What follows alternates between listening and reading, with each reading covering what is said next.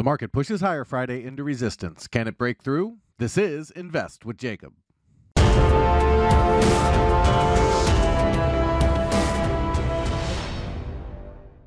Okay, guys, so in last week's video, we talked about the fact that the market had a few different options. One of them was pulling back and pushing up into that 4,200 resistance area, and that's exactly what we saw. The market pushed up toward 4,200 and closed there for the week. And now the question is, can the bulls break through? I'll get into that in just one second, but first, if you're new here, welcome to the show, guys. My name is Jacob Gabbard, and this is Invest with Jacob, where we use Elliott Wave Theory to break down the SP 500 and the NASDAQ. I highly encourage you to hit that subscribe button down below so that you can get our daily S&P updates, our trade setups, and our buy alerts.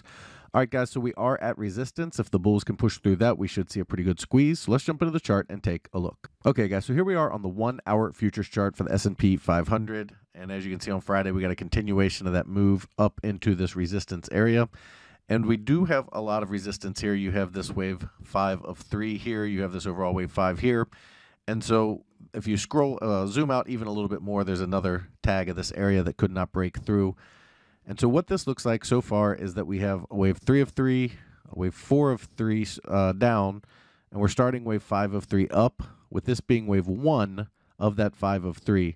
So what we would expect here, okay, is a pullback that holds the 50% to 618 retrace, which is the 41.27 to 41.12 area. They can go as low as 40.94, but if they break through that, we would expect them to have a continuation pattern that breaks this low. We would also look for this to be an ABC move or a corrective move to the downside in that kind of fashion, where we get a move down into those areas and then start our next move higher from there. So that would be the primary expectation, just based on the overall structure and what we're looking at, that this move down would be a wave 2 of wave 5 of 3, and then we would start the breakout to the upside. Now, if they are directly going to gap up or push through this resistance area and take out this high over here at about 42.07, okay, that also lines up with the 764 fib. And if they push through that directly, we would expect a pretty direct move up to the 42.50 area before seeing a pullback, and then a push up toward the 42.90 area after that to complete all of wave 3.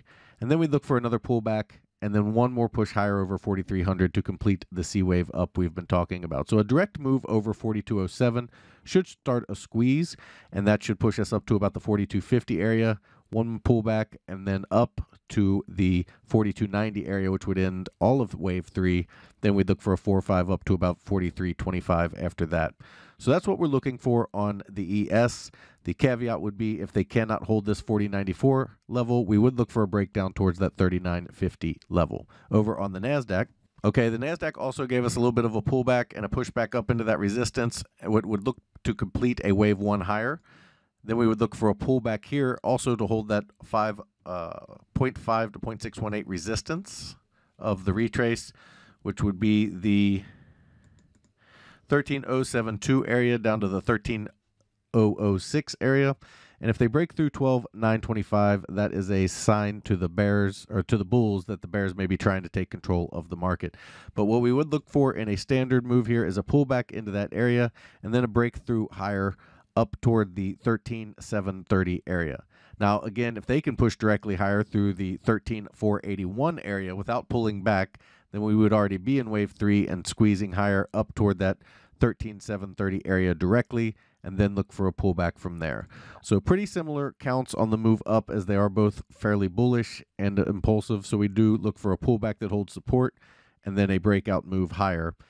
The 12.925 area is the caveat on the NASDAQ. If they break through that, that is a warning to the bulls that the bears are trying to take back control and pushing lower toward the 12,500 level. Guys, if you love the information that I put out in these videos and you want real-time market updates from me, you need to check out investwithjacob.com. There's a link down in the description.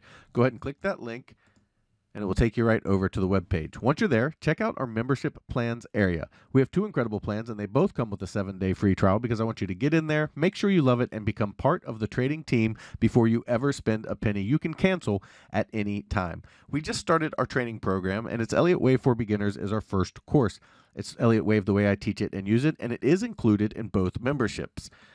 In our first room, the Invest with Jacob room, you get all of my real-time market updates, all of my buy and sell alerts, all of your Elliott Wave questions answered, a midday video where I go over exactly where we are in the counts and what to expect, as well as the Elliott Wave training course you just saw. We trade the SPY and the QQQ, and we swing trade, which means our trades can last anywhere from a few days to a few months, so we don't trade quite as often as a day trading room does. However, if you are looking for day trading, as well as individual stocks, you need to check out PT's Throne Room.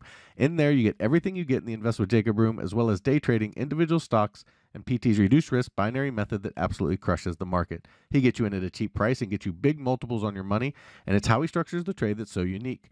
It's something you kind of have to see to understand, and that's another reason we give you that 7-day free trial. He also started a challenge account where he put $4,000 into an account trading mini ES futures, averaging 3 to 4% gains per week, showing you how to build a small account into a large retirement or savings account. Guys, we would love to have you in these rooms so we can all make money together. All right, key takeaways for today. We would expect a little bit of a pullback here in a wave 2 that would target the 41.27 to 41.12 areas on the ES.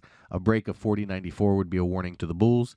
However, if they do push directly over 42.07, we can squeeze, which would push us in a more direct move toward 42.53, and then we look for a pullback and on up towards 42.90 from there. Over on the NASDAQ, they have the same type of setup. We would look for a corrective pullback into the 13.072 to 13.006 area. A break of 12.925 is a warning to the bulls, and a direct move over 13.481 can squeeze directly up toward the 13.730 area. Guys, that is the market update for today. I will talk to you tomorrow.